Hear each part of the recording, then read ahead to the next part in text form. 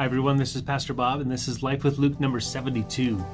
This last Sunday we looked at Luke 22, verses 1 through 23, a really remarkable passage that shows Jesus making arrangements to have a very specific, very special meal, one last meal with his disciples. It was a meal that they'd had many times together, and all of them through their whole life, the Passover meal, the one meal that God commanded people to observe, to remember, to eat, to remember the story of the Passover, the God who saw the slaves, the Israelite slaves in Egypt, and noticed them and sent Moses to save them and did remarkable things to rescue them and to make them his own people. Jesus is there surrounded by his friends, the people he spent the last 3 years with, but he's also surrounded by enemies. He's surrounded by Judas in particular, who is making plans to betray Jesus, and Peter, who will deny that he knows Jesus, and all the rest of the disciples who will eventually turn and run away when Jesus is arrested.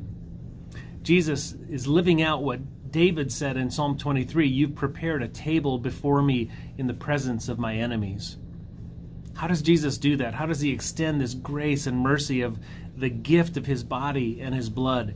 It's by remembering the story of the Passover, the story of the Exodus, the God who rescues. And he teaches us to do the same too, because we are surrounded by people who let us down. We're surrounded by difficult situations. We're surrounded by things that come against us. And Jesus teaches us to turn to God, to turn to the author of the Exodus, the God of the Passover, who notices his people, who cares, who rescues. We find the meaning for our life in that biblical story. And Jesus is teaching that for us as well, to turn to the God of the Passover, to rely on his abundant table that he spreads for people who turn to him in the midst of their struggles, who provides everything that we need, gives us his resources so that we can make our way through the difficulties of this life. So check out the service, be encouraged, and have a great week.